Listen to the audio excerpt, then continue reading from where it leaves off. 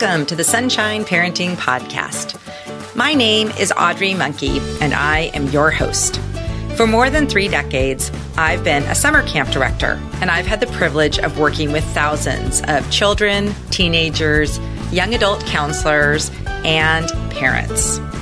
I really enjoy sharing stories, tips, and ideas to help others who care about young people raise a generation of kind, self-reliant, optimistic kids who become thriving adults.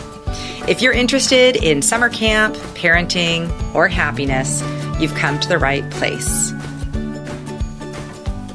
In episode 36, I'm chatting with Kelly Pietrangeli, author of Project Me for Busy Mothers, a practical guide to finding a happier balance. Hi, Kelly. It's so great to have you on the podcast today. Thanks so much. It's great to be here. So I have been reading your book, which is called Project Me for Busy Mothers, a practical guide to finding a happier balance. And I'd love for you to just share a little bit about yourself and how you came about to write this book. Sure. Yeah. Well, I am Kelly Pietrangeli. I'm the creator of Project Me for Busy Mothers. And I am American, but I haven't lived in America since I was I've lived over half of my life now in the UK. So I live in London with my son, with my husband and our 2 teenage sons. So I've got an 18-year-old and a 15-year-old son. And I started Project Me for myself. Like really, it was a Project Me for me. If you ever would have told me 10 plus years ago that I would be helping other women to sort their lives out, manage their lives better, keep a better balance, I would have honestly laughed in your face because my own life felt really, really chaotic and out of control. And it wasn't until I got an idea one day to start breaking my life down into different life areas and just start to pinpoint what's not working in my life and, what can I be doing to improve things. And I made a project folder. And I actually, on the front of it, I put a sticker and I called it Project Me. And so it just, it makes me laugh now to see my book in bookshops and to see it everywhere, to see Project Me. And now it's out there for everybody, it's, and women all over the world are now creating their own Project Me's and using my tools and strategies that I used to pull my life together. And I'm now in a position where I mentor mothers and I run retreats and I run workshops and online programs. And yeah, it's just a complete turnaround from, like I said, my life 10 plus years ago. Oh, well, that is so wonderful. Well, I have loved your website for years. I've been following it and it's so colorful and uplifting. And just going to your website, I can see how it makes you feel better just going there. And you really break down and simplify the process. And I love how in the book, you especially encourage people not to try to fix everything, but to just focus on one area. So just decide, is there one area? Is it your health? Is it your time management or productivity? What is just one area that you want to tackle? And because I think sometimes it can, as you say, we get so overwhelmed with our kids and our homes and our work and everything else. So it's just a wonderful book. Now, we've been talking about off the podcast about it. I did get it in America. So it's published in the UK right now, but through Amazon, I was able to order it. So people in America can also get your book. Yeah, absolutely, which is really exciting for me. Yeah, I love it. I have about 50% of my audience. Well, I guess it wouldn't be 50%, but there's like half, seems like I've got half UK, half American, but then a lot of Australians as well. And then, a scattering of English speaking mothers that are living all over the world. But yeah, so it's really exciting for me that it's in America too. Okay. So question for you. It seems to me, based on reading your book, that parenting and life as a mother in the UK is pretty similar to life as a mother in America. Would you say that that's the case? I would say so. I wasn't sure when I first started, the website and I was writing my first blog post. I was thinking, gosh, are these universal mother themes or not? And it just turns out that whether you're in Australia or New Zealand or South Africa or America, or in the UK, mothers are all facing the same or really similar challenges. Definitely, the parenting challenges, the challenges in their marriages, the same health concerns, the same productivity and time management for sure. Everybody feels like they're chasing their tail, that there's never enough hours in the day to get it all done. So yeah, very, very common for all of us. So one of the themes that I want you to talk about, because I really believe this is true, is the whole concept of taking care of yourself and, doing things that make you feel better and happier is really good for your family and for your kids. So why don't you just talk about that a little? Because I think sometimes mothers get so caught up in just thinking that being a good mother means just pouring out your entire self and all your time and all your energy on your kids. And as you and I have both learned now that we have older kids, that just doesn't work. It's not sustainable and it doesn't make for good mothering. So why don't you talk a little bit about your philosophy around kind of taking care of yourself? Absolutely. Well, with that, we all know that expression, when mama's happy, everybody's happy. And the mothers really do. We set the temperature in our homes. So, if we are frazzled and short fused and, feeling stressed or feeling unhappy, feeling a bit unfulfilled, all of that, we give off this energy. It's actually an energy that the rest of our family pick up on those vibes. And then, they'll behave, in not such a great way either. So the more that we can take care of ourselves, it's an absolute gift for our family. If we are sending out those positive vibes, if we're feeling happy and fulfilled and not stressed and all of that, it just makes the whole family happier. Everything runs better. So taking care of yourself, we've all heard that expression, to put your own oxygen mask on first before you're anybody else. And it is just so true. You're not going to have your best energy to give your kids, your family, if you're not in your best energy yourself. So there is just nothing wrong with going and doing something for yourself. It's not selfish at all. It's a gift for your family. Interestingly too, so the kids who are growing up right now, in general, don't really want to be adults because they have seen what it looks like to be an adult and they don't think it looks very good. It doesn't look like adults are having that much fun. So the other aspect of this, besides just having a happy family, is you're modeling for your kids what a thriving adult looks like. And if you don't show them that being adult can be fun and you have friends and all these good things that make life good, your kids aren't going to want to grow up and be adults because it doesn't look great if an adult to them is just running around frazzled, upset, stressed, gaining weight all the time because they don't take care of themselves or whatever it is. It just doesn't make being an adult look appealing. So that was with my kids. It was funny because I have 3 daughters and they're now all adults.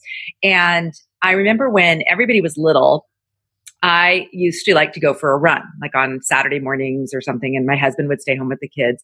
And, at first I was like, oh, is this okay just to leave my kids for an hour, And it was I'd listen to my music. I'd be out there breathing the fresh air. I'd get all these ideas. It was just like my time.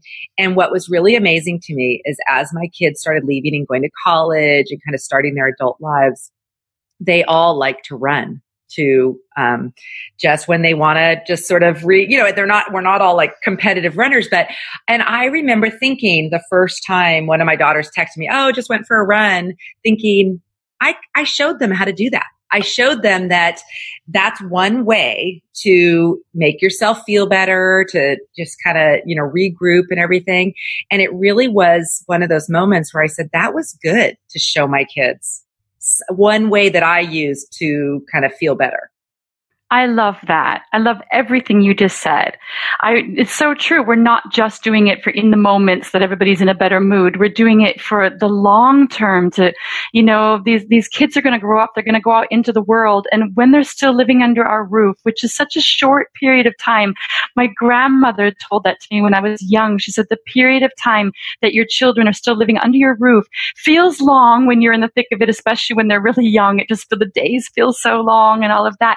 But she said, it goes by in the blink of an eye. When you're in hindsight, when you're older and you look, you have so much more of your life to live after your kids have flown the coop. So it's another reason to make sure that you keep having fun, that if you're married, that, you try to work on the connection in your marriage, because they're going to leave and it's going to be just the two of you. And if all you've ever had as your connection is just driving them to soccer and, picking her up from there and dropping him off there and all that stuff, and that's your only kind of, glue, and you don't ever have a date night, you never do anything, just the two of you, or you don't, have enough of a social circle and all of that, it's going to be, I think that's my next book, actually. It's going to be about preparing for the next chapter of your life. But what I was thinking when you were saying that is that the kids, the things that you're gifting them. And I love that your daughter's, running and seeing that through you. My son, who's 18 now and is doing really big exams, he's in his final year of school, doing really big, potentially super stressful exams. And he knows that I meditate every morning. I use an app called Insight Timer, which I absolutely love. And he said, I want to start doing that. So we got the app on his phone, and I recommended some apps I thought would be good. And it turns out there's loads for students and stress and everything right there in the app. So he's now waking up and meditating too. I call it meditating, when you don't even get out of bed. You just stay in bed and meditate. And he's now doing that too. And he totally got that from me. And Audrey, when the kids get older, you can see what they've gotten from you, in good and in bad. You can see the things they've gotten from you that are not so great, and you can definitely see the things that they've picked up from you that are enhancing their life because they got that from you. So yeah, I love that. So that's the other part. It's Project Me, but like you said, it benefits everybody. Okay, so Kelly, why don't you just talk about the different leaves you have? And I'd love to hear what you end up finding you spend the most time talking with moms about. Which are the areas that seem to keep rising to the top? So why don't you talk about the different leaves of your project? They're called petals, the flower petals. So the Project Me Life Wheel is the tool that I use to help mothers to really simplify the process of figuring out what's not working in their lives and what is, because sometimes we don't give ourselves enough credit for what is going well. And the Project Me Life Wheel, you do a little assessment once a month. I think once a month is really important. And you look at the 8 key areas of your life. And those are represented in these 8 colorful flower petals, which is on the cover of my book. And it's also a free download on my website. And you do a little assessment of these 8 key areas. And I give you prompts. And so it gets you thinking about how each area of your life is running right now. And then you mark it 1 through 10. And a 10 does not mean perfect. Like, we are never aiming for perfection. Like, that's just crazy making.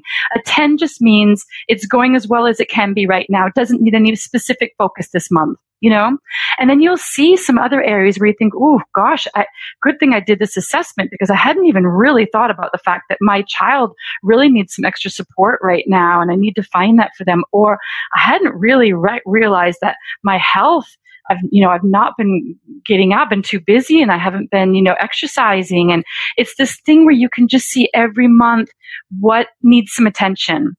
And then that's the great thing about not doing it as this big kind of, exercise where you're looking at your whole life and trying to figure it all out at once. You're just looking this month, what needs some extra focus. And then my action sheets, which you can print out on the website, are all about taking your ideas and putting them into action. So there's an ideas into action sheet. You write down the life area you're going to focus on and what are 3 small step actions you're going to take to improve that area of your life. And it really is that simple. It really is. And to answer your question about which area is the biggest, so I run an online program every so often called Goal Setting for Busy Mothers.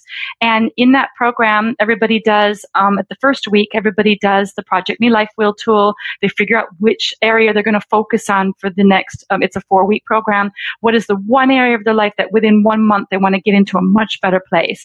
And productivity and time management is the one that I would say 70% of everybody who's doing the program. The others are kind of, scattered amongst the other life areas. And like 70% want to improve their productivity and time management, because they realize that if they got that one area of their life into a better position, it would have a positive knock-on effect on the rest of their life too. And they would realize that, oh my gosh, the kids would probably, be better behaved and all of that if I just had some systems in place where we knew what chores everybody had to do, and we had mornings that just flowed easier when we're getting out the door for school. And if I just meal planned, then I would know what we were going to cook. And if I, this kind of stuff. And it's just, they realize that's such a key part of a busy mother's life. And if you can get some systems in place, it really makes the other areas that you thought were a mess kind of magically kind of clean up as well. Oh, absolutely. Gretchen Rubin, I don't know if you follow her. I do. Yeah. She has a saying, she talks about outer order produces inner calm. And so even if you're kind of a spontaneous, disorganized kind of person, once you have all these kids and all this stuff to juggle, really having some outer order is really necessary, because when it's just you, I think you can be a little more, you can just. Absolutely. I meet mothers who are like, I know, I just really don't like, having a routine and systems and all that. But the thing is, what they don't realize is that they're going to have more freedom if they put when you have kids, they need those kind of routines, because then you're not repeating yourself all the time with the same things.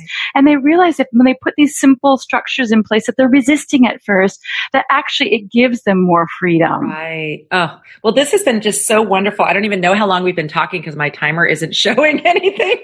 So I think I want to make sure that you have a chance to tell our listeners where to find you, your website and everything. And then I will, of course, put the notes and links in the show notes from this podcast as well. So tell everybody where they can find all this great information and your fun worksheets and everything. My website is myprojectme.com. And on there, on the home page, you actually see the where you can sign up to get the Project Me Life Wheel tool sent to you. And then you can just use that over and over again. And then that also gives you my Monday Motivator newsletter. So that's designed for mothers. I focus on a different life area every week. So it gives you like a little tip and a new blog post. You can hit the blogs tab on my website, and you can find, like, my blogs are not just missives about my life. Like, my blog is actually identifying what are the key challenges that mothers face in these 8 different life areas, and you click on which life area you want to focus on, and there's help and support there. And then there's another tab called Action Sheets, and those are the printable action sheets that really help you take your ideas and put them into action. And then I did the book because, sometimes trolling around on a website, you can kind of like get lost in the minefield of all these different things, and you can end up possibly feeling more overwhelmed than when you started. And I did not want to do that. Like, the last thing I ever want to do is make a mother feel overwhelmed, because I'm here to help mothers stay out of overwhelm. So the book is the solution.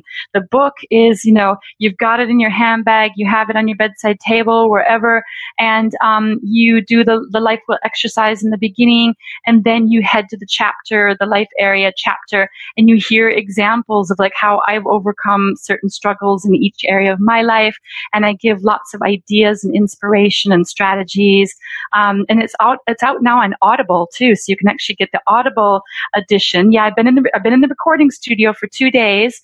Get a load of this. I have to tell you this funny story. So my publisher sends me a link and says, I'm sending you a link to an American voice actress who we think could be really good to be the voice of your book. And I'm like, oh, okay. So I give it a listen, and she's pretty good, because I'm thinking I've lived out of America for half of my life. My accent's a little bit both, a little bit, British and American. And I'm going, yeah, she's pretty good. So I go onto the Project Me Facebook page, and I put the link on because I want some of my followers to have a really active, engaged private, not private. It's not even, I don't even have a private group for Project Me, because my main page for Project Me is just so great. So I put it on there, and everyone's like, hang on, why is it not you reading the book? And it was so funny, Audrey, that it hadn't even occurred to me, like, wait a second, why isn't it me? I just figured they needed like a proper actress to be doing this. So they said, go back to them, like, we would want to hear yours. We wouldn't want to hear an actress. So I wrote to my publisher and said, just putting this out there, but my tribe are kind of saying like it should be me. And so I had to audition for the part. Of your own book. Exactly. So I had to go down to the recording studio, read a chapter of my book, and I thought, this is hilarious. Like, I'm auditioning to play the part of me. I hope I do a good job. I was trying to get my accent right now, And so anyway, I got the part. Oh my gosh. Would have been hilarious if I didn't get the part. And then I spent 2 days in the studio reading it. And it's out now on Audible, and people are saying it's like having a really good friend in your ear while you're folding laundry, while you're driving, while you're commuting, doing all of that. So I'm going to download it. I'm going to download it today because I love audiobooks and regular books. And I will definitely, and I would like listening to you as I go about my day. Oh, that's really sweet to say. Soothing. And I think this is why mothers are responding so well to your message, is because you're not, and I love the whole, doesn't have to be perfect. Just fix one little thing. So Kelly, thank you so much for being on the podcast. We'll have to do it again. I'm definitely going to share your great work. I read very few of my emails that come through that are sort of the, from blogs. I read yours every week. Oh, that's great to hear. Thank you. And it's because it's uplifting. It's short enough where I can just, this is great. And so I think that is what I want to just pass along to the listeners too, is that it's one of those uplifting, helpful things. It doesn't feel overwhelming. You make things feel less overwhelming. So thank you so much for the amazing work you're doing. We are so appreciative of your dent, the positive dent you're putting in this world. Thank you.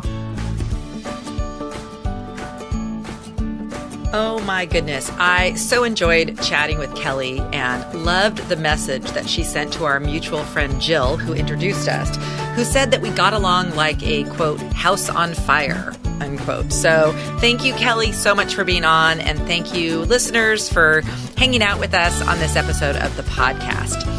There will be links and notes and everything else that you need that we talked about, like how to get Kelly's book, in the show notes for this episode, which is episode 36. So you can find everything at sunshine-parenting.com. As a reminder, I would love it if you would just take a moment to write a rating and review of the podcast on iTunes. I am so appreciative that I have 12 ratings as of the time of this recording. So thank you to those of you who have gone in and written a review or put a rating. I really appreciate it. I'm going to leave you with a quote from Kelly's book, Project Me for Busy Mothers, A Practical Guide to Finding a Happier Balance. She says, if there's a voice in your head telling you that it's selfish to focus on yourself, here's my mini pep talk. It's better for your child when you're happy and you look after yourself. It'll give you more energy to give them and make you calmer and more fun to be around. Imagine what a great role model you'll be for them. If not for you, do it for them.